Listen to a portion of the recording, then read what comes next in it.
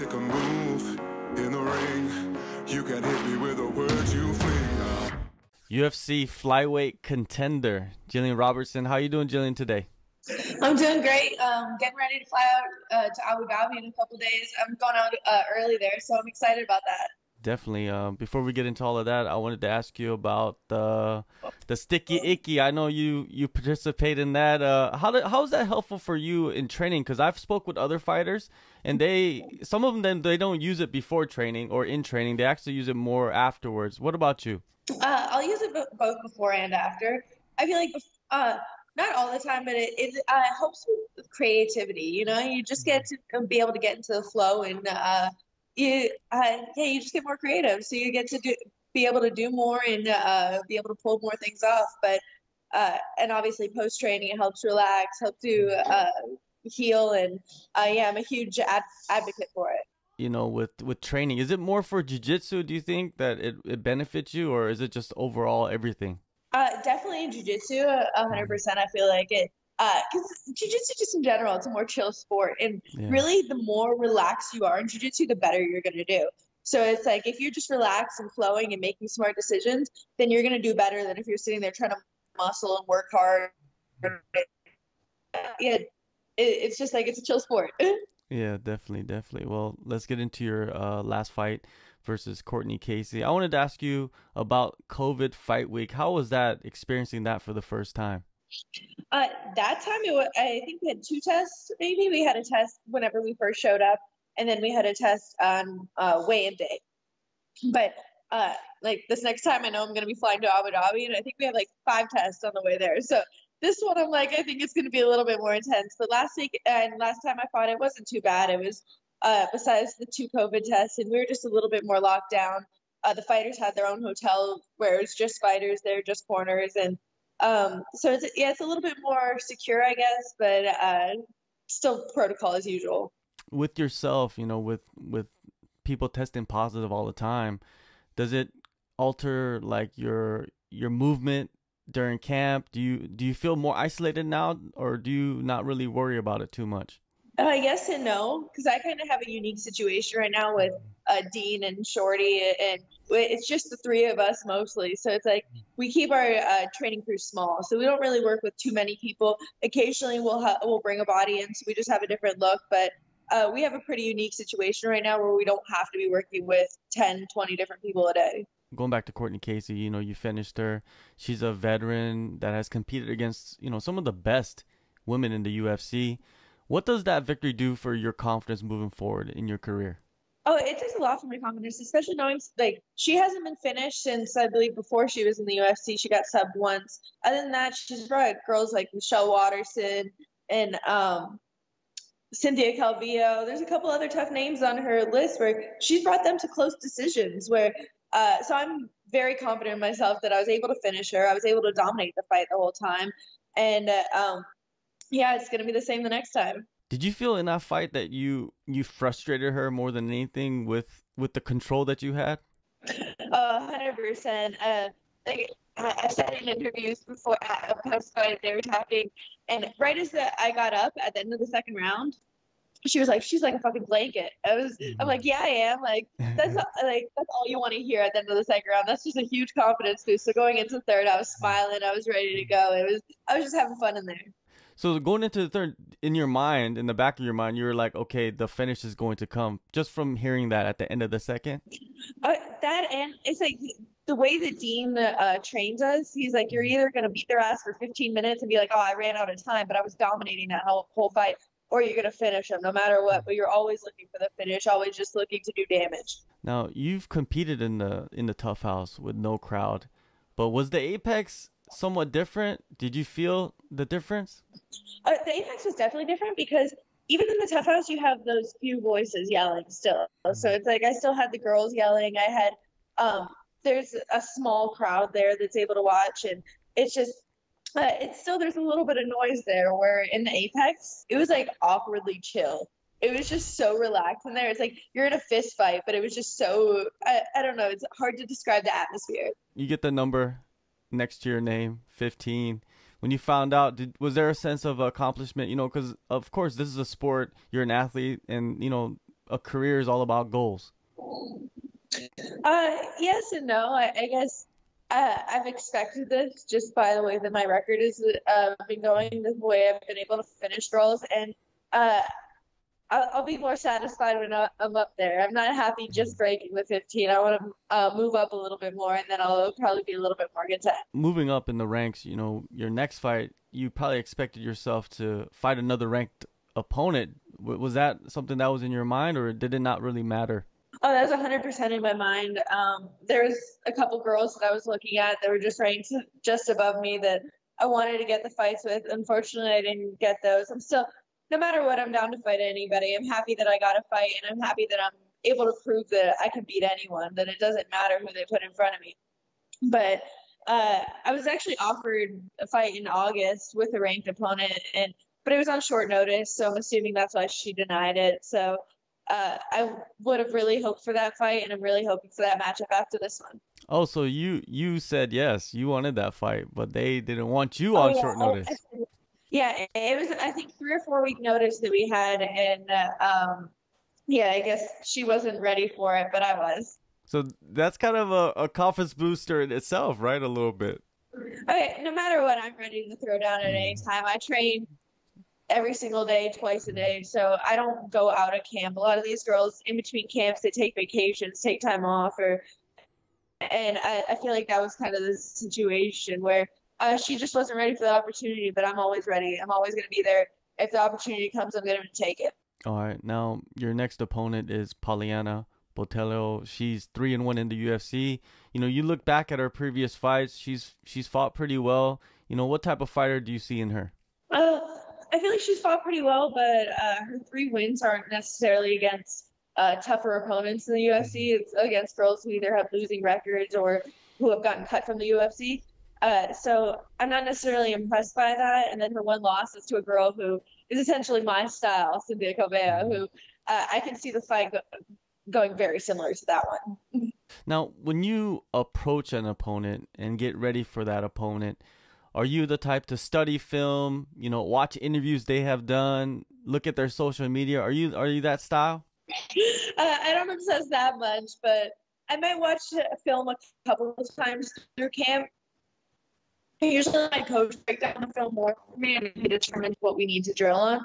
So he's really watching and breaking down things, and I might just look at it once or twice just to see her style, see her movement, and I don't really like to get too set on one thing, because then it's like if I'm waiting for a right hand, then in the fight you're sitting there, you're not doing anything because you're waiting for that right hand. So I don't like to study them too much. You mentioned earlier that you're in this unique situation with Dean Thomas and Shorty Torres. What is that unique situation? Is it similar to what was happening in your last camp, heading into the Casey fight? Yeah, it's been since the beginning of COVID. We've really had this kind of situation going on. It's just Dean has his own house where it's pretty much a beta fight house where Shorty lives there, and then he just flies people out to work with us and people who are good looks for us. And it's just having a high level coach really dedicating his time to you and really having his 100% attention. It just makes a 100% difference in your camp. And since we've had this type of camp going on, I've just seen myself improve every single day. Who have you been bringing in to help you out prepare for this camp? For this one, it's been kind of awkward too, because we've been up in St. Louis for Tyron Woodley, because Dean works with him as well. So I've been staying up there, and we had Kelly Angelo. She came out, and we worked together, I think, like 5-6 times while I was up in St. Louis. And she fights for Invicta, and I'm a huge fan of her, and it was great to work with her.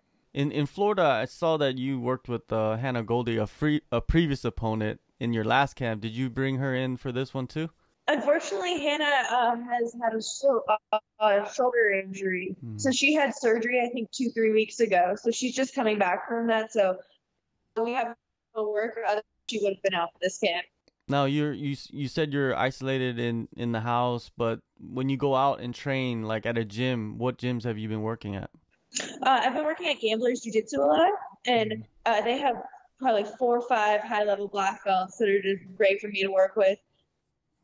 And yeah, it's just great work out there. It's running a lot, and it's just straight jiu-jitsu and then hard rounds, and the people there are hungry. All right, now with Shorty Torres, you know, he's in camp, and actually he probably just flew out a couple days ago for his fight. Having him in camp simultaneously with you, how has that been? Yeah, he fights. I believe it's Thursday, this Thursday. Mm. So he's out in Bahrain right now, cutting weight, being miserable. But it's great to have him there, just to be able to have somebody who's my size, and obviously being a guy who's faster and he's stronger than me. So he's constantly pushing me and pushing the pace, and he just makes me a better fighter. So it must be much more beneficial, like you said, having Shorty in the house with you, and then you got Dean working closely with you. This year, you know, most people have taken a couple steps back, but you seem like you've been taking like 10 steps forward. Oh, I've never been better. Like I hope to display it in my next fight, but I feel more confident. Even like obviously I'm a jiu-jitsu girl, but my stand-up has never looked better. I've never felt so confident. And my past fights, I felt like I was almost rushed to get to the ground. Where in my Courtney Casey fight, I felt comfortable on the feet. I wasn't trying to rush to get the fight to the ground. I didn't care where it was. Where do you feel separates you from Poliana? I just honestly watching her jiu-jitsu and her ground game, I've never been impressed. I don't feel like she has a high level wrestling or just grappling in general. So and really any girl, I feel like that's my advantage. I don't think any girl can compete with me on the ground. So my game plan is just to get to the throat as usual, just see how fast I can get there. All right, so you see a submission. You know, do you have like certain submissions that you would like to pull off in the octagon? There's definitely some ones that I would like to try. There's some ideas that Dean has right now. Hopefully I can be able to pull it off. It's going to be a go-to move at the beginning of the fight. So that's a secret right now, but hopefully we can pull that off. Other than that, once I get to the ground, the rear naked choke is just so natural to me. No matter what, I'm going to find it. One thing that's interesting about you is that you've never went the distance in the UFC. It seems like that's like your something that you are like you're focused on getting the finish. It's like kill or be killed in a way. Oh, 100%. What my coach in the Tough House was Justin Gaethje, and honestly, his mentality inspires me so much. And that's exactly how he walks out there. He's the same. He's 100% either way. He's gonna either get knocked out or knocking somebody out. So, yeah, I'm trying to be like that. All right. Now, two more things before I let you go. UFC 255, Valentina Shevchenko is facing off against Jennifer Maia. What is your breakdown of that fight? I feel like there's few girls at this time that can touch Valentina. And they think she's just light years ahead of a lot of girls. And yeah, it's going to be hard for anybody that's in the top 10 at the moment to beat her. All right. So what do you think the chances are of Maia taking it to the ground? Do you feel like she does have the skills on the ground to be able to submit Shevchenko? Shevchenko's legit on the ground from what we've seen in her previous fights. Like way she took Caitlin Chukagan, I believe, is a brown belt. She was able to dominate her on the ground. So I don't think Valentina's a scrub down there either. I feel like she'll be able to do damage. All right. Now the last thing is Paige Van Zandt. You know, she signs with Bare Knuckle Boxing, Bare Knuckle Fighting Championship. You know, were you shocked and surprised by that? Oh yeah, 100%. It's just she makes her money off her face. You got to protect that. You know, she's like obviously she loves fighting and it's a part of her. I don't know. She still wants to do it and obviously wants to prove a point by doing this, but. Like you just have so much money coming in right now because of your looks. Like that's your huge marketing thing is your Instagram. That's where you get all. Like was saying she gets paid more through Instagram than she did with the UFC. So she has to be making bank there. So it's a very bold move. Do you think that she kind of has the critics in her mind? You know what I mean? Like the people that kind of doubt her in her fighting skills. Because as a fighter, you can't let that happen, right? You can't let the critics get in your head. But do you think that that's kind of the mentality right there? Yeah, I think she's trying to prove a point. Like the way she was talking in an interview, I believe she was like, "Yeah, I want to show that I'm not scared to get cut. I want to show I'm not scared to get hit." And I'm like, "Well, that's not the point. Like I'm trying not to get hit. Like I don't want to get hit." No doubt. Before she actually left the UFC, were you looking forward to fighting her one day? Oh yeah, I feel like everybody wanted that matchup in my division. That was, like I said, she has I think 2 million followers on Instagram. So it's like that's the money fight. That's the one you're gonna get paid big for. And that's the one you're gonna get noticed off of.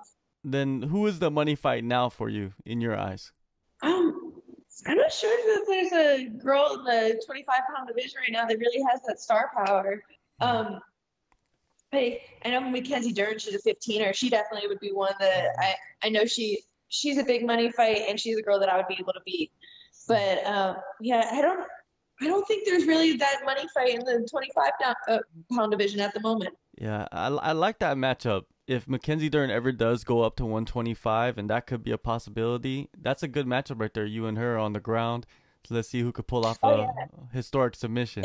And she missed weight before, I know, at 15. So like maybe she'll come up, and I would love to take that one. All right. Well, before any of that happens, you got a fight coming up October 17th, UFC Fight Island, Yas Island, Abu Dhabi. Thank you, Gillian, for the time, and good luck on the fight, and all the best. Thank you so much for having me.